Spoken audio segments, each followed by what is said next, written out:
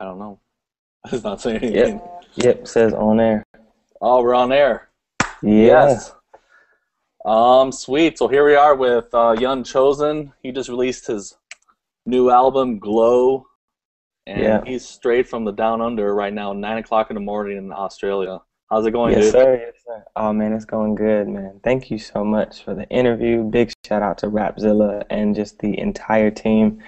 And ladies and gentlemen, Philip is a technological genius behind the scenes. He just worked some magic to make this thing happen. So yeah, I'm excited. Sweet, dude. Congratulations on your new album. Thank you, man. I really dig it. I love the whole electro feel to it. Thank you, man. That's something I think more Christian hip-hoppers should do, but I mean, that's just my personal taste. I listen to a lot of electro, and I really Yeah. digged the whole concept. Tell me a little bit about the album cover. So when I saw the album cover and I see Glow, tell me a little bit what you were thinking with that cover. Yeah, with Glow, some people have not got it yet, but I wanted to do something different. Everything I've done has been so photoshopped and, font and basically photoshopped. That's the best way for me to put it. So with this album, even though it's more electronic, it's more high tech in sound, I felt like I wanted to be a bit more me, a bit more raw and transparent. So when it came to the cover, I just fell in love with light painting. I just saw some beautiful stuff. I had some friends that would actually just do it for fun, and they would go out into the forest and they just come back with these amazing, beautiful photos. And I thought it was awesome because it was natural. It was handwritten, but it was still so appealing and eye-catching. So I was like, man, let's do that on the album cover. And so literally after like 2 hours of like messing up in the woods, we came out with some of the photos that we actually used for the cover. And even as we were deciding on the shots, we love Instagram. We are Instagram addicts over here. So we kind of came up with the Instagram style, and then even showed the process of messing up and finally succeeding and getting the words glow that are on the album. So I guess we were trying to show through that the process that we've gone through with the music and with life. So I think that was kind of all mixed in. Nice, man. No, it's definitely original, and I've done things just like that since I'm a photographer, and I It's so liked it. much fun. It is, it is. Now, the tell me a little bit about the album title. Like, why Glow? Yeah, GLOW just simply stands for Give Love Out Willingly. And I know sometimes acronyms it can be, overused in Christian hip hop, but for me personally, I just felt like, I mean, all the Bible, all the commandments, Jesus said you can sum it up into two things. Love the Lord your God with all your mind, heart, soul, and your strength, and love your neighbor as you love yourself. So I feel like we truly are the light of the world when we, number one, give our love and our adoration to God, and then number two, when we love the world around us. And I feel like that combination is how we as believers glow in this dark world, basically. Okay, now one thing that a lot of people probably don't know is you are actually now in Australia. How come? Man, there's so many reasons. That is a can of worms. But I mean, number one, it was something that God called us to do. It was about a year in the process. I'm a California, West Coast, Los Angeles kid, born and raised, to the core. Um, but I mean, God called us to Australia. For those of you that don't know, I am happily married for almost 3 years now, and my amazing wife and better half, she is Australian. So that was a blessing because we met while I was in Bible college, and that kind of started the connection when I first went to Australia just to kind of get her parents' blessing in our marriage. That's where my wife set up the actual first kind of first events, first ministry opportunities, and it just snowballed effect into God's favor. So now we're out here, we moved out here, we've been out here almost a year, and the main why was really there was such an opportunity and a gap in the music scene out here for quality but God-focused entertainment. So 90% of what I do is going into public high schools, universities, and doing shows on the weekdays, earning people's respect, building relationship. And then on the weekends, it's full gospel, full ministry, altar calls, the whole bit. And so it's like a mission field, but it's still a Western culture, you know, shopping malls, McDonald's, the whole bit. It's really cool. Now, just for all the Americans that have never like left the country, what's like obviously different? Man, okay, so number one, the steering wheel is on the opposite side of the vehicle, and then you drive on the wrong side of the road. So it took me like straight up like 4 months just to get driving, almost crashed a few times. So that's one of the big changes. Food tastes different because you know all our stuff is based in America. Because they're this country way out here, they have to source a lot of their stuff, even their beef, their produce. So everything has has a different taste. That's the best way I can explain it. But I think it might be a bit healthier. I'll just throw that in there. So you have a better McDonald's then? Yes, we do. Yes, we do. Yes, Does it even our actually taste McDonald's, better? the McDonald's is healthy out here. No, I'm just kidding. But no, I'm trying to think any other major difference. I mean, the money exchange, just the culture, the people are amazingly different. But it's just they're very straightforward. But they don't really care about hype. They don't really care about some of the things that we as Americans get caught up on. So it's a refreshing culture. Very amazing beaches. Literally, I'm 5 minutes away from the beach. Literally, when I go to sleep, I can hear the water. So that, you know, it's just God's blessed us, and we're just making the most of this season, man. It's crazy out here, though. Yeah. I'm just wondering, as far as the people, how is Christianity viewed there? Like, is it something generally accepted? Are most people like how is it there? Because I mean, I grew up in Europe, and I know that in Europe compared to the States is totally different. Yeah, Um, I yeah, just want to hear a little totally. about that. It is a primarily an atheist, unchristian nation. You'll actually meet teenagers and young people that have actually legitimately never read the Bible in their entire life. Like you'll say, hey, so you know the story of David and Goliath, and they'll be like, what? Like, whereas, in America, I mean, there's tons of work. America is a massive mission field to do the work of the Lord. But there's a general knowing and understanding of God, of church, of Christianity, I would say.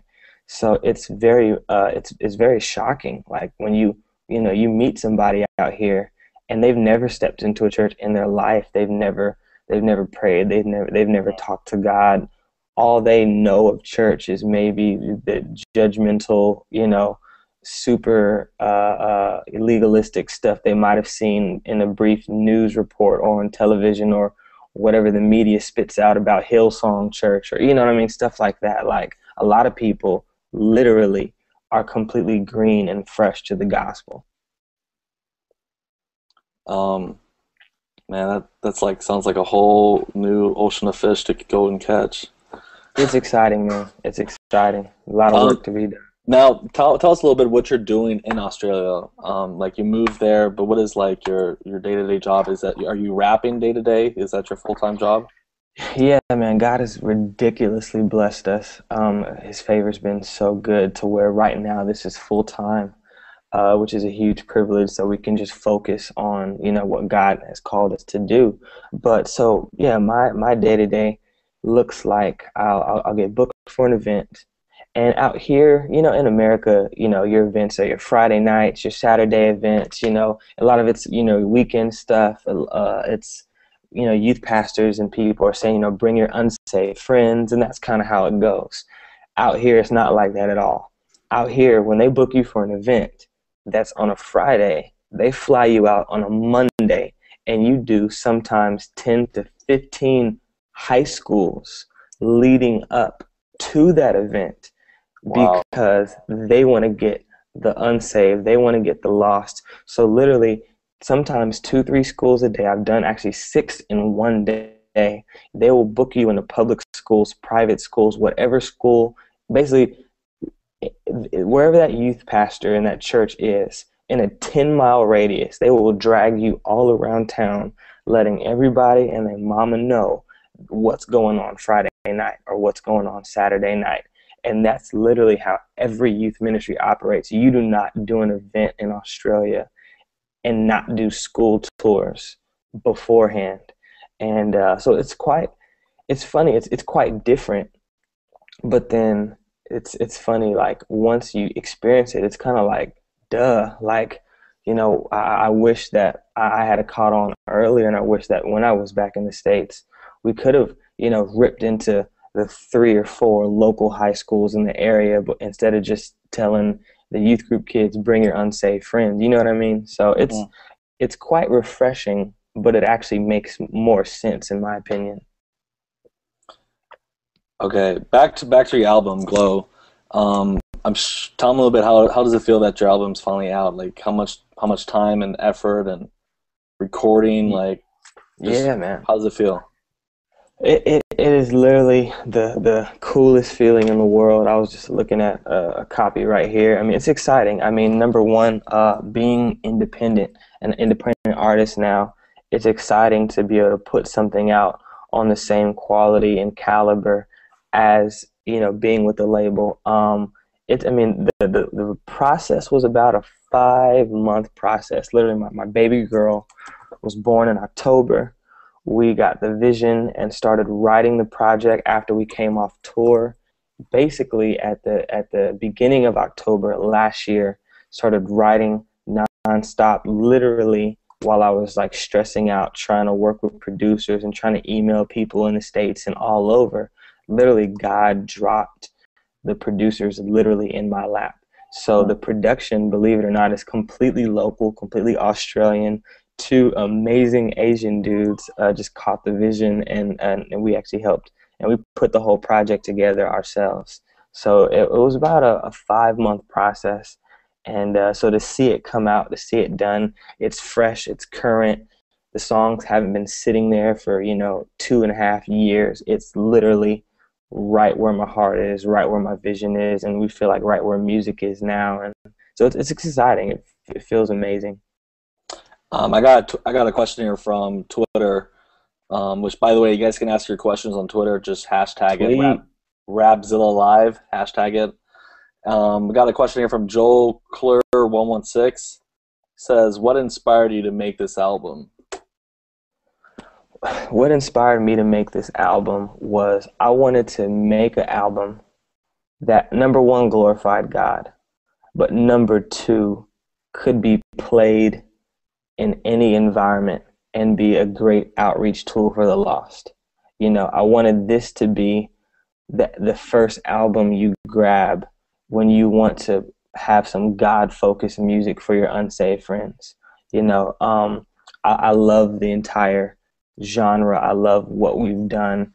But when you're trying to make that segue for young people, if they're all about, Calvin Harris, David Guetta, Flo Rida, when they're all about whatever's on the radio, when they're coming out of that straight party scene, I wanted this to be able to be that first album you grab, you could play at schools, you could take with your friends, so I just wanted to be that connection point between, some of the deeper, weightier topics and music that we have in our genre, and just kind of be that bridge. That's good. Got another question here from Don Smith on Facebook. He says, "What's your motivation?" He says, "What's your motivation for making music?" Man, I mean, my motivation for making music is young people. Anybody that gets to know me is my passion is destiny. You know, anytime I'm spending time with young people, ministering at events, whatever, one of the, I mean, the first or second question, Instagram, Sorry, hashtag. I didn't mean to interrupt you. No, no, no, it's all good. It's all good. It's all good. But yeah, I mean, I am passionate about seeing young people realize their dream, realize their potential. You know, I love sharing my testimony. I love breaking down those barriers and letting a young person realize, regardless of what they've been through, they can walk their dream, they can walk their destiny out. So that's why I do music, to be that connection point, to inspire, to earn that kid's respect, so I can have that conversation, that moment when we can inspire them to, to love God and pursue their dreams and just go for Jesus.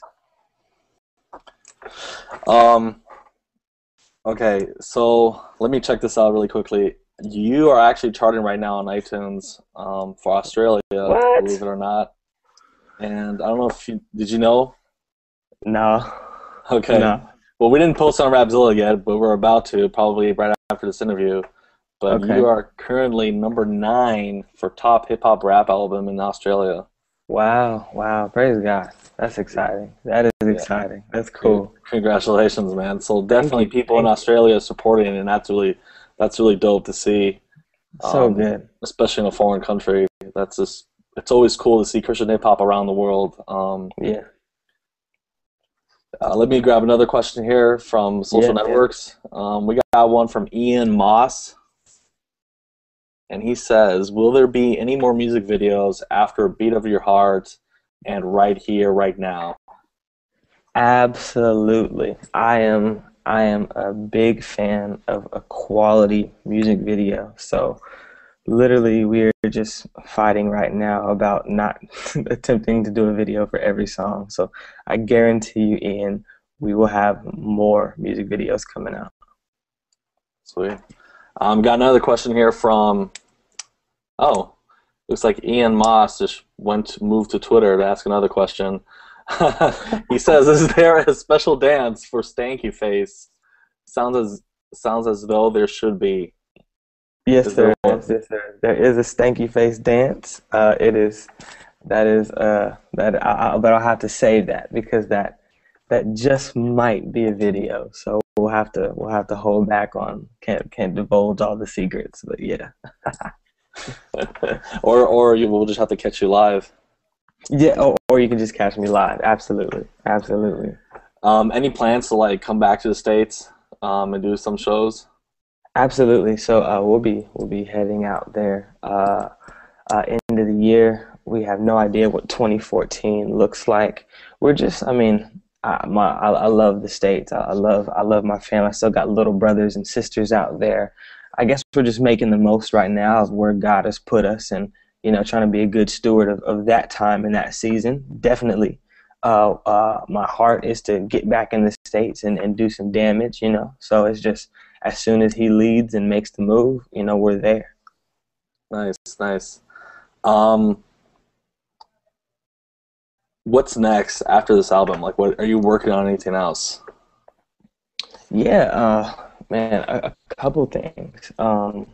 It's really, believe it or not, I mean, I know everybody just hold your horses, don't freak out when you hear this, but believe it or not, I would love to do, especially being a father now, I would love to do a kids album. Now that I have a little girl, and now that I see what's on TV, I see these songs, I see these shows. Sometimes, me and my wife were just looking at a cartoon that we loved as a child, and we were just amazed at some of the demonic and the witchcraft undertones that are in just everyday programming, even in the music, the songs. These kids memorize stuff like nobody's business. So I would even love to do a kids album and to make quality music, God-focused stuff, but something fun that, all ages could listen to, that could be a great resource for children's ministries, all kind of stuff. So I'd love to do something like that. Definitely going to keep making more music, just, yeah, I'm definitely excited about a few things. Okay. Since I got you on here, people probably don't know about this yet since we haven't announced it, but I'm just gonna let it go and tell people. Tell us about the song you did for the new King Culture album. Okay. Yes. Yes. Yeah, I'm excited about that one. You don't know who I be. I got brand new ID. We be in your town. I'm just kidding. Anyways, I'm super excited. King Culture, I think, is an amazing initiative. Literally, putting legs on a movement, putting legs on a vision. I mean, you guys took a passion, took something that is strong in our culture, and actually changed it into a humanitarian movement, which I think hip hop especially is the most lacking, as far as you don't really see hip hop doing a lot of that kind of stuff. I mean, there's Christine Kane and A21, and there's all these other organizations and these movements, but you don't see rap and what we do championing those kind of causes. So I'm really excited. It's an amazing privilege to be included in that project. So thank you guys for allowing me that opportunity and giving me a platform. And then I just pray in Jesus' name that that album just goes ridiculous. The first King Culture project was off the chain. Man, I mean, shout out to some of the guys that were on there. That beautiful eulogy video and some of that stuff is still some of the craziest stuff I've ever experienced. So yeah, man, I'm like the little kid in the candy shop. I feel like I was that Christian hip hop fan just a couple years ago. I was the kid, screaming my head off at a 116 concert. And so now God's favor to bring it full circle, and now I'm able to be on some of these same platforms. It's crazy. So I'm loving it. I'm just loving life right now, man. Um, that makes me well, that makes me wonder, like, so you say, like a couple of years ago you went to a 116 concert, screaming your head off, and we've known you've done music even back then, but I wonder, when did you actually start, like, making music? Yeah, man. You know, black kid growing up in LA, the hip hop scene, music was always there. It was just a fun thing. You saw it at the family reunions, the freestyle battles in high school. It was always there. But my mom tells me that it was just in me from a young age. She says I was like writing poems at 6 years old. And then so I guess it's been very near and dear to my heart, but pretty much part of my God journey is what brought me into making music, and I guess as doing it to save souls, doing it to save lives. But just really quickly about my story, I grew up in a divorce home. My dad left my mom when I was just a baby, and then my mom was too young to take care of me. So while she was getting her life together, so she sent me away to go live with relatives. While I was with these relatives, I was actually sexually molested by a babysitter, and my innocence was taken away pretty much at 4 years old.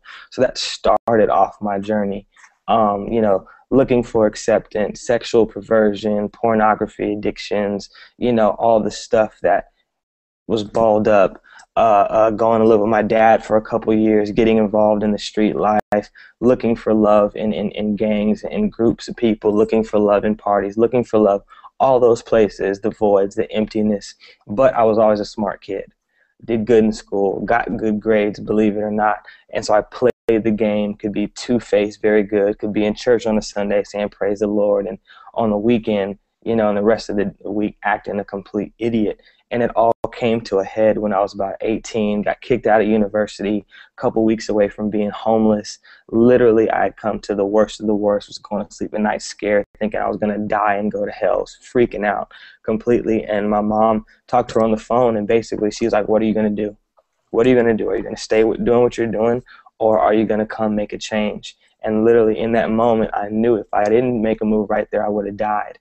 And so that was November 27th, 2005 is when I made a decision to check myself into a recovery program and begin the restoration process that has taken me to now being happily married almost 3 years in full-time ministry, now a father of a baby girl. And it's just been that restoration process that gave me the voice and it gave me the passion to take what was a hobby and what was just fun and actually use it, because I saw it change lives as I was in my recovery program.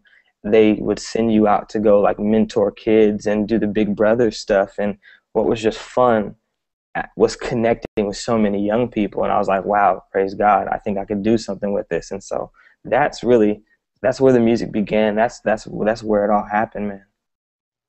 Wow, man, that's a powerful testimony, dude. Praise God. Wow, I didn't expect that, but that's it's good to hear. Like, man, Jesus saves. That's all I can say. He's amazing. Going back to Facebook, we got a question here. How does it feel to be a big Christian rap artist reaching teens internationally, and what keeps you humble? Oh man, that is one of the actually that's a big battle. Because our flesh loves the attention. We crave the accolade, the feeling, and so literally before I get on stage, I pray, God, you don't need me. You're allowing me to do this right now. Lord, in Jesus' name, I pray that you kill my pride, you kill my flesh. I look at going on stage like the priests used to look at going into the Holy of Holies. Like, you couldn't go into the Holy of Holies unless you had completely dealt with your stuff, because once you stepped into the Holy of Holies, you would die. You couldn't get that close and be off. And I feel like we have a great responsibility as artists to be right, to be correct, to be pure and blameless when we hit that stage. So before and after the show, I'm praying, I'm rebuking flesh, I'm killing my pride, I'm calling my wife, you get home, change diapers, take out the trash, you know what I'm saying? It's a constant battle daily of killing your flesh, because it feels so good, to the natural man. So yeah. Another question here from Corey on Facebook. He says, if you had to... How about oh that? My gosh. Yeah. Oh man, I didn't even see you take that photo. Oh man, I'm a ninja, man. I'm a ninja. Dude. If you had to narrow down one artist you have yet to work with that you want to, who would it be and why? Oh wow, man, that is crazy. Okay, I'm gonna add a little thing. You can't say Lecrae. Yeah, absolutely. I know. Man, dang, that is crazy. Man, one artist I would love to work with. That's man, you can't put me on the spot like that. It's like I said, it's like, I'm talking about, I've been a Christian hip hop fan since like Stephen Wiley, Bible Break, like on cassette tape, Christian hip hop. Man, one artist I'd love to work with right now that's just killing it. I don't know if this is cheating, but Andy Mineo, he's killing it right now. Jen has been a great inspiration to my life. Crazy. I'm trying to think, and you put me on the spot, man. Dang it, yeah. I'm freezing right now, man. You can't do that to me. I'm trying to think. Give me like 2 seconds. Everybody. Yep. Everybody has favorites, man. So yeah. Anyways, okay. Just next question. Go ahead. Yeah. No, you did it, man. Any Minio's it's good enough. What got you started in music? You actually. I believe you answered that. Answer that one. Yep. Are there any other artists that inspire you? There you go. That's a good one. Yeah, this is kind of one thing. I hope we can not be so. I hope in the Christian hip hop community we can not be so spiritual that we can't. We're not trying to copy the world, but God has gifted every human being, I feel, whether they're living for God or not. So, I'll be honest, when I was growing up, I used to love Busta Rhymes, love Kanye. Loved Twister, loved, I mean, I grew up in the West Coast, so it was all about, Snoop Dogg and the Dog Pound, and you know what I mean? Like, if I'm being honest, I love some of the technicality, the production, some of the stuff that is coming out. My heart and desire is just that our genre just raises the bar, to be on the forefront and not to be playing catch up. I think, with some of these amazing up and coming producers that we have coming out, I think we finally dispelled that our beats can bang just as hard.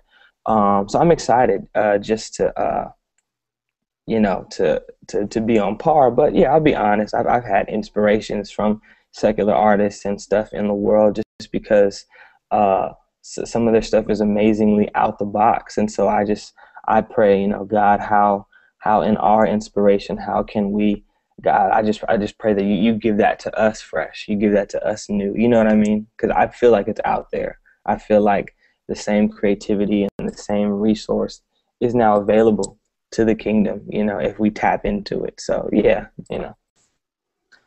On a different note, are you going to see Iron Man 3? Bro, I saw it already because it's already out in Australia. Shut up. Boom. For real? For real? Boom. Boom. Wait. I saw it already. When did it come out in Australia? I thought you guys were only one day ahead. No, about a week ago. A week ago. Wow. About a week and a half ago. So yes. Bang. I saw that. So tell us, how is it? Oh man, Robert Downey Jr. is hilarious.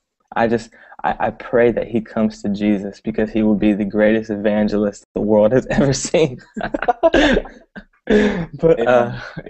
yeah, he's fun. It's good.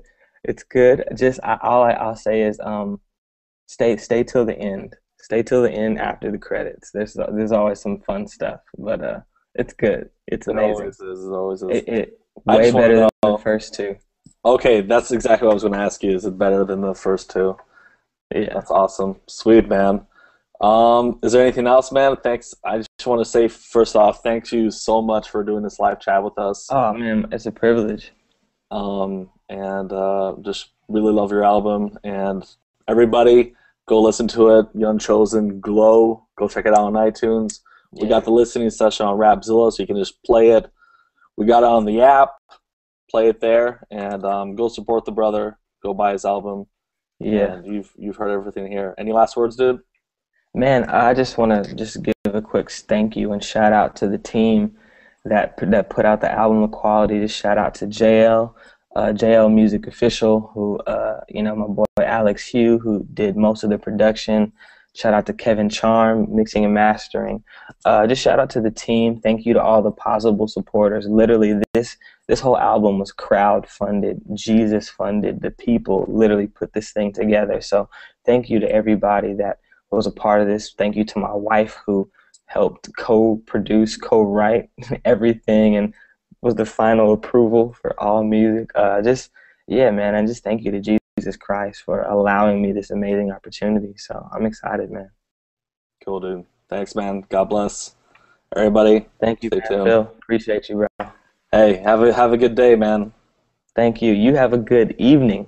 Yes. And tell me how Iron Man. When does it come out in the States? It comes out Friday.